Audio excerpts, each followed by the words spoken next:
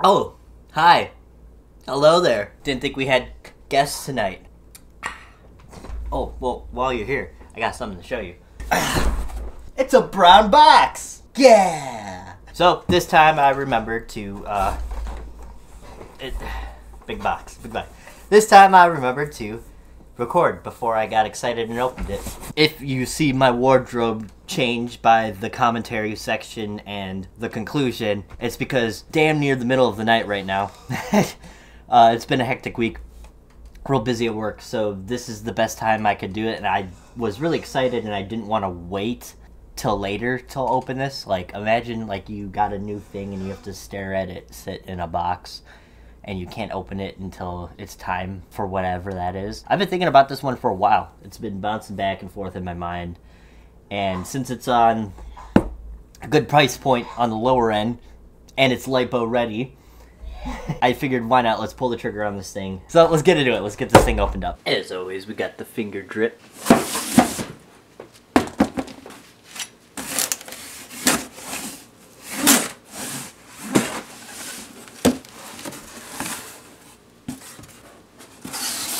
No paper? Evike, what the hell? I guess the dimensions kind of fit perfectly. Oh, it's on the other side. The paper's on the other side. Alright, cats. Come play. I like it. Very minimalistic box. Foam? Hell yeah.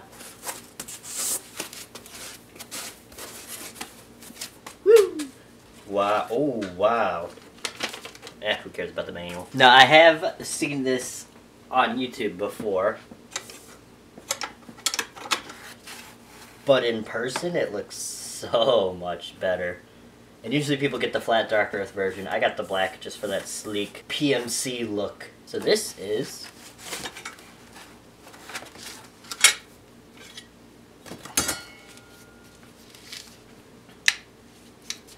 Oh.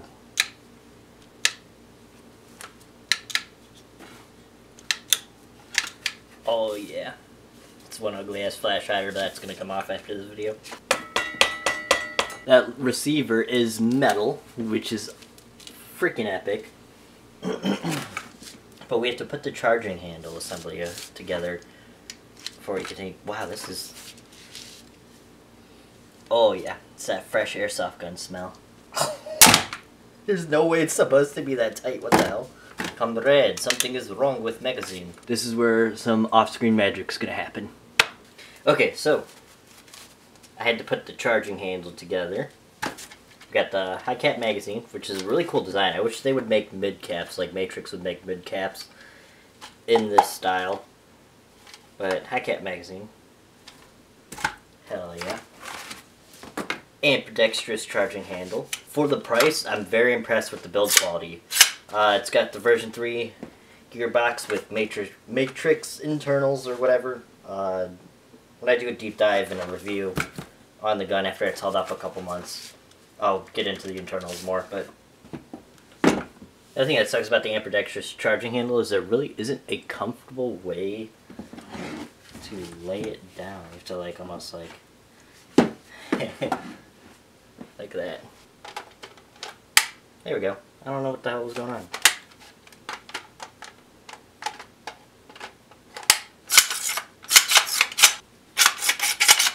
But yeah, it's so cool because the whole lower receiver is metal. The hand grip is polymer, but it's a nice thick grip. Buffer tube metal. Really doesn't have any creak to it.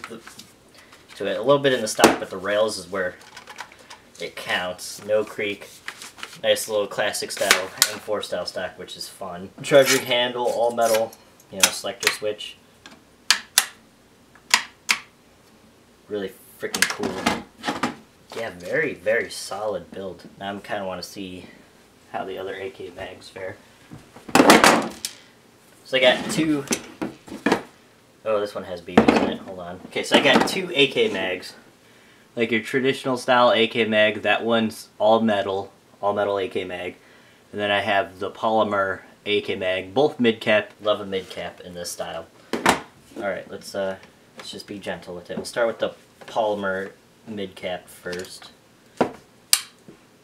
Alright. It seems to be seated perfectly. Wow, that's a slick look. That's a real Russian PMC style look right there. That's pretty badass.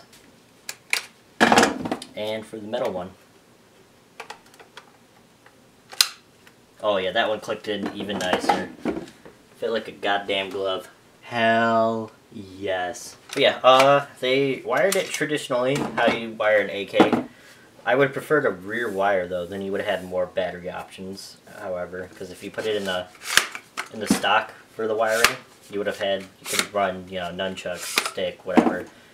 But this works pretty well how it is. This lipo, which doesn't fit on my other AK, so I'm curious to see.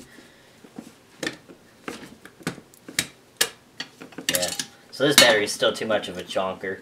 Holy shit, hold on. That's how you sit the gun down. So if you get this gun, which I highly recommend just by looking at the build quality, we'll see when we get to the actual, how it held in, the meat and potatoes of the build, but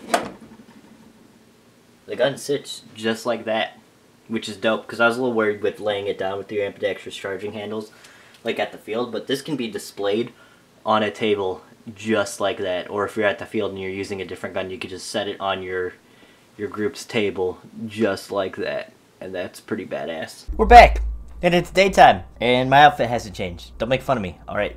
I'm a clean boy. I didn't do nothing last night stinky. Okay. Tom Jolly.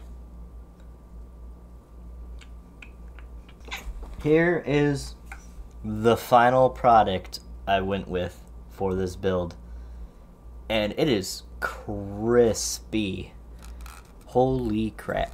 Holy moly. So this is the fucking Matrix Tactical AK. When you go to buy this gun, it says Matrix Tactical AK, but it ships in the Avengers Airsoft branding. I don't know how Airsoft branding works. I don't know if, like, when they say Matrix Tactical, they just mean internals, and, like, everything on the external is made by Avengers, which would make sense. It's a very, very solid build for the price. Like, I have friends who have expensive Airsoft guns that I've used, and this feels like a $300 AK. I don't know how it performs yet, because I haven't tested it, so let's do a little battery test right now with the 11.1 LiPo. So, like all Airsoft AKs, the battery goes in the dust cover. Moment of truth. The battery just died. 9.6 nunchucks. Ooh. I forgot full auto is the... That is way better than I thought. That fire rate. Hell yeah. Let's put it in semi.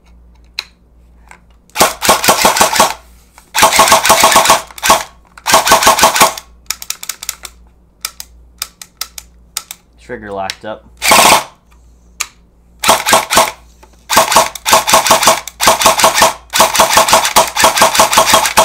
Yeah, okay, I can see where its shortcomings. Full auto, it's got a nice fire rate, but in semi, it seems like that the trigger locked up after spamming it.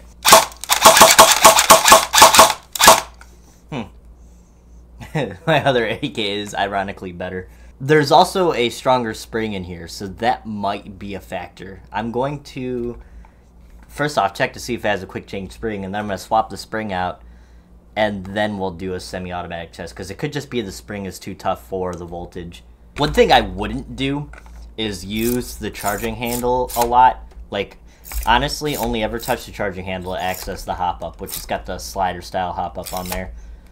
Because the wiring goes underneath this ambidextrous charging handle design, and it's rubbing up against the covering, kind of like exposing the wiring. So don't play with the charging handle. I guess my biggest complaint, surprisingly, is the fact that it's an ambidextrous charging handle, which normally isn't a complaint, but for how they did it, it's just, why? Why couldn't you just make it regular? It's a cool AK, and it didn't need the ambidextrous part. It is amazing as is. It's got the quick change spring. And what's nice is you don't gotta take the stock off. You don't gotta do anything. You just take the little pistol grip off, and then you take the selector switch off, and then you can just boop. Fucking badass. Nice and easy. It's a very, very easy gun to work on.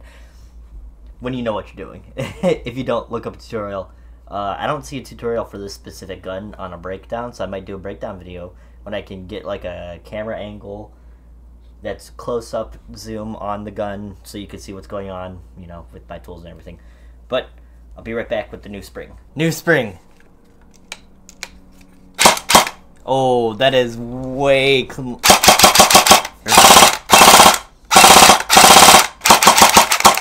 Can definitely shoot it a lot faster before it locks up. It could also be that this battery is dying, and I'm sure with an 11.1 it won't have as much of a trigger delay. I'm going to charge my 11.1 and we'll see how it works with the 11.1. 11.1 lipo.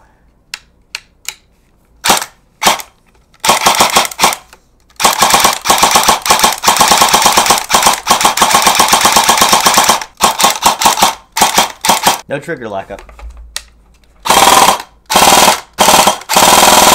Hell yeah. Okay, 11.1 lipo, frickin' slayed.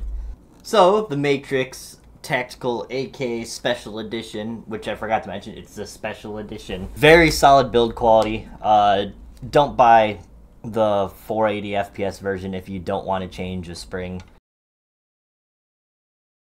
Or if you're not confident enough to change the spring, just buy the 350 for CQB. If you're in an outdoor field, get the 480. Don't matter. 440, 410, 400 FPS? I don't know. Dust cover. Hop up. Standard AK slider hop up. If you're going to take the orange flash hider off, you better have a fucking vice grip and the proper tools, because I did not, and I had to go out and buy a vice grip, and thank God I did, because that really helped out a lot. Got your cool M4 stock. Nice. The only part on the gun that's wobbly is the stock area. And I went to look behind the castle nut. If you have an actual like castle nut wrench, you know, an AR wrench, you should be able to take the stock off perfectly fine. But if you don't, you can't do it the standard M4 way, because it's not a screw that holds it in there in the back. Just something to keep in mind. Cons of the gun: the flash hider is hard to get off, and I'm not the biggest fan of the ambidextrous charging handle, but it is a slick looking AK. And I put these rail guards on it because one, I'm out of foregrips. Don't have any more foregrips, but these rail guards remind me of the MW3 AK. Not today's MW3, the OG MW3. That AK-47 had the little handguard grips on it. It looks like it's straight out of the game from my POV. Yeah, it's a really cool gun. I think that's about all I got to say about this gun. It's a cool fucking gun. So I hope you guys enjoyed this unboxing of the AK. I do have something special coming up as well, and it's kind of goofy how it came about. So, you know, like and subscribe, stick around. See you guys later.